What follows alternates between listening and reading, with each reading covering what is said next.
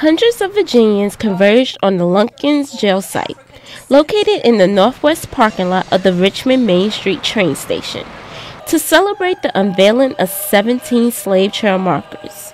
The slave trail markers are located throughout the city of Richmond, and each displays a little history of slavery.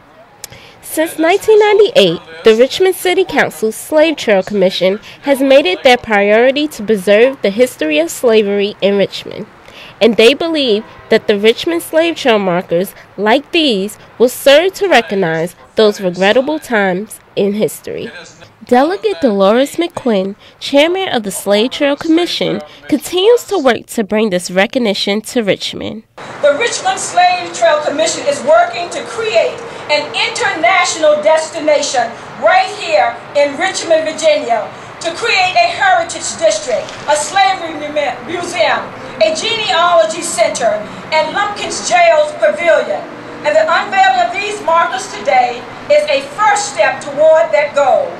Recognizing the history of slavery was an important theme of this celebration, and some attendants felt this was an opportune time to protest about another issue that involves VCU still owning a parking lot near the Lumpkins jail site, a lot where a slave cemetery is known to be located.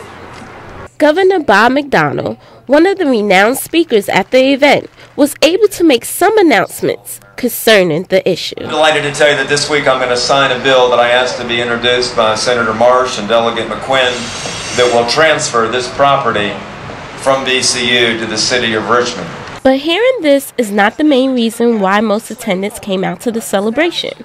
Tony Hutchison had another reason. I came out today because I think it's important that we commemorate events like this. I think it's important that we tell all of our history, not just certain parts of it, and I think it's good for the racial healing in this country. The Richmond Slave Trail runs from South Richmond to downtown to Shockoe Bottom. Visitors as well as residents are all encouraged to walk the 4-mile long trail. For CNS TV, I'm Destiny Shelton.